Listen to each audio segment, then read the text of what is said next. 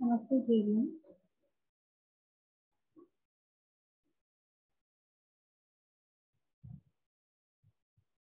Namaste, JVs. My name is KRUTIKA SHENMARE, and I belong to the Department of Food, Agriculture, and Veterinary Sciences, and precisely to the Department of Food and Biotechnology. So we were talking about the food business management in our last three lecture videos. Now, continuing with the same topic, we'll be talking about the land reforms based on the um, agricultural sector in India. The Indian agriculture is dominated by a large number of small-scale operators that are predominantly owner-operators. Okay, the land reforms need to address three important issues, that is, to map land carefully and assign conclusive titles to facilitate the land leasing and to create a fair but speedy process of land acquisition for public purposes. The National Land Record Modernization Program, which started in 2008, aims at updating and digitalizing land records for the end of the 12th plan. Eventually, the intent is to move from presumptive title, where registration of land does not imply the owner's title is legally valid, to conclusive titles where it does. Now, eventually, the intent is to move from presumptive titles where the registration of land does not imply on the owner's titles in legislate legally valid, to conclusive titles where it does. Digitalization will help to enormously in lowering the cost of land transaction, while conclusive title will eliminate the legal uncertainty and need to use the government as an intermediary for acquiring land so as to cleanse the title.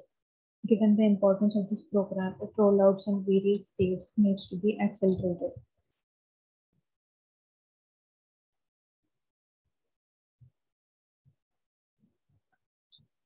For large public welfare projects such as proposed national and manufacturing zones and national highway projects, large-scale land acquisition may be necessary, given that the people currently living on the identified land will suffer significant costs, including the loss of property and livelihood. A balance has to be drawn between the need for economic growth and the cost imposed on the displaced. The Land Acquisition, Rehabilitation and Resettlement Bill 2011, passed by the Lok Sabha recently, is uh, likely to ensure the right to consent, fair compensation, and transparency to the farmers in process.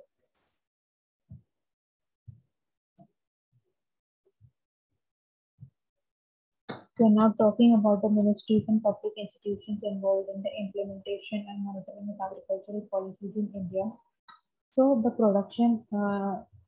agencies which are responsible for the production at the central level are ministries of agriculture, food processing, water resources, energy, and the ICAR. And the energy agencies at the regional and the state level are Ministry of Agriculture, Horticulture, Food Industries, Process Irrigation, Power, SAEs. The prices involve Ministry of Agriculture, Food Processing, Commerce and Commission and Agricultural Costs and Prices. For the agencies at the regional level are Ministries of Agriculture and Finance.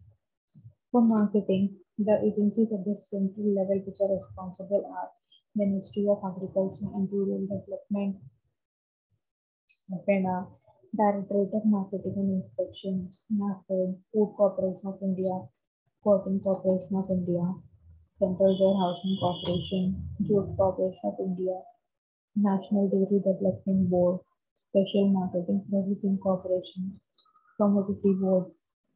For marketing at the regional or state level, the Minister of Agriculture, Directorate of Agricultural Marketing, State Level Agricultural Commodities Marketing Federation, State Level Agricultural Marketing Bonds, Primary, Central and State Level Marketing Social Unions, Special marketing processes, societies, tribal cooperative marketing federations for credits. The agencies for at central level are Ministry of Finance, Reserve Bank of India, National Bank of Agriculture and Rural Development. For credits at the regional or state level are Ministry of Finance, state level bankers, committee, regional officers at NABARD, commercial banks, credit cooperative, regional rural banks.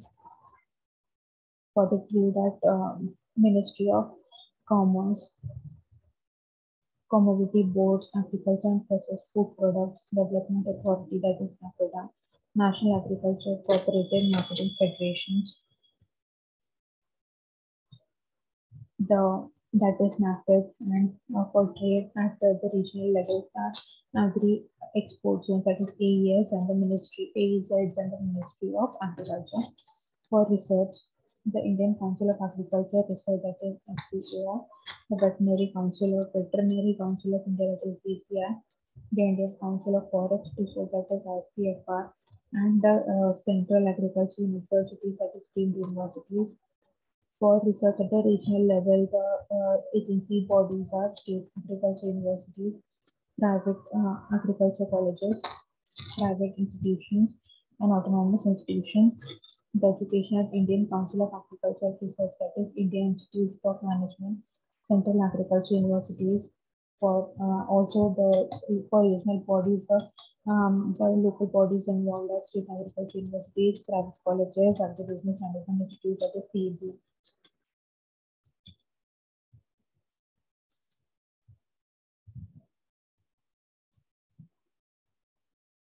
Now that was all about the land reforms in the central and the regional bodies involved in it. Now talking about the agriculture credit policy.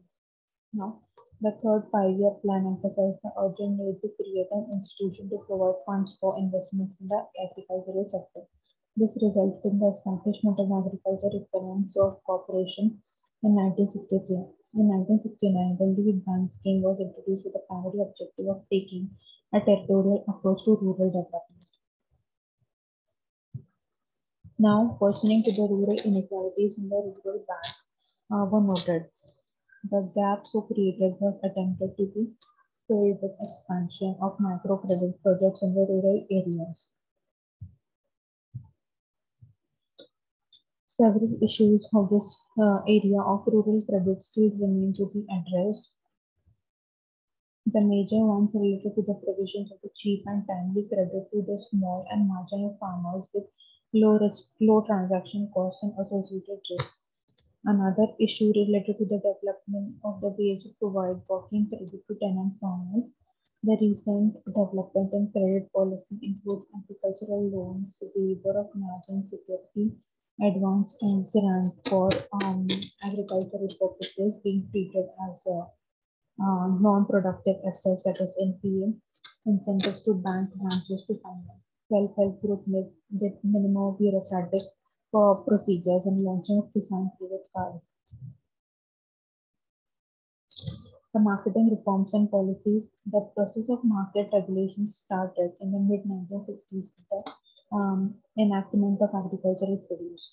The Market Regulation Act (APMC), the Agricultural Produce Market Regulation Act, that is APMC, is however noted that many ways of the physical market are restricted, over-regulated, and monopolistic. The direct procurement from the farmers are seldom permitted in most states. Private players were not permitted to create private mandis. The cartelization of local traders often resulted in lower prices realization by the farmers, and there was often lack of transparency in the process of price formation and dissemination. There has been a huge variety in the density of the regulated markets in different parts of the country. While all the Indian average area served by regulated markets, the same is 103 square kilometer for Punjab and 11.215 square kilometer in Meghalaya. The National Commission on Farmers has suggested that the services of the market should be available within a radius of 5 kilometers. This is the monopoly of APMC have led to large intermediation and have effectively resulted in limiting the access to the farmers. The agricultural marketing policies from the countries have moved considerably distance away from the restrictive regulations of 1960s and 70s, dominated by the excessive and needless use of the Essential Commodities Act and the restrictive laws. To further reform the sector, a model agricultural produce Marketing Development Act was formulated in 2003 and circulated to all the state governments for amending the respective act. The rules under the act were also circulated in August 2007. The reforms proposed under the act include replacement of the fragmented nature of markets and integrated and identified marketplace, permission for direct procurement of farmers, promotion of grading and quality control services, introduction of single point reasonable market fee within the state, formulation and implementation of legal and institutional framework for contract farming, simplification and introduction of a unified single licensing system, single window clearance to replace multiple authorities for various market operations, simplification of market tax laws, encouragement of private investment in market infrastructure development, permitting functions of private mandis outside the purview of the APMC Act, creation of special markets for commodity or commodity specific acts, specific groups, the permitting of electronic pan-geographic spot mandis, the promotion of commodity exchanges, the linking sports market closely with future market for price discovery, then managing market commodities more professionally. The Essential Commodities Act should be with the repeal of provisions related to stock limits and movement restrictions removing from its purview. In 2004, there were 7,418 regulated markets to which the central government provided assistance in establishing the required market infrastructure and setting up the rural welfare. The number of regulated markets, however, came down to 7,190 on 31st March 2017. There is an urgent need to legalize the contract farming in the interest of the farmers as well as the sponsors. There should be an institutional arrangement to record all contractual arrangements with the government body or a local body such as a panchayat. There is a strong need for an independent market regulator for the issue of single registration license to the market functionaries to transact the business in the entire state and collect single point market fee, especially for contract farming, and direct marketing of sources of produce from the farmers, setting market in more than one market area, and to ensure transparency and quality services to the farmers. The terminal market and wholesale markets which ensure better price realization and timely payment of sale proceeds in the producer.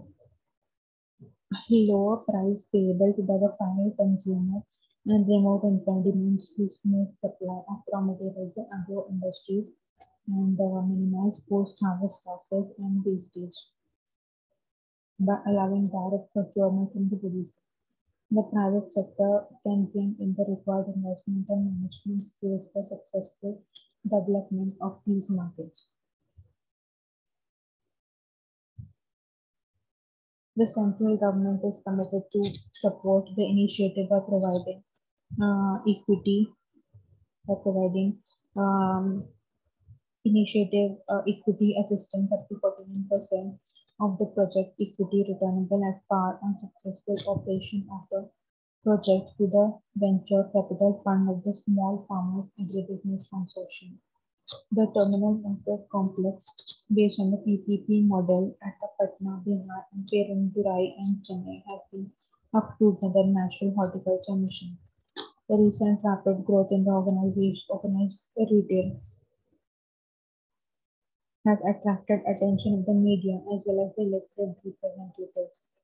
The critics fear that organized retail will be detriment of the large multitude of the small retailers. These fears appear that the largely misplaced as the retail space that would be occupied by the large corporates would remain insignificant. So, students, in this video, we've seen about the land reforms and the political schemes for the agricultural development. Okay, so that is all we have seen into this lecture. Now we'll see. Now we'll see in the next lecture that the business management, the next lecture of the food business management, the different schemes presently which are active as per the government. Right. Also, we'll be seeing the different methods of agricultural business expansion and the food business expansion. That is all for this session. Thank you.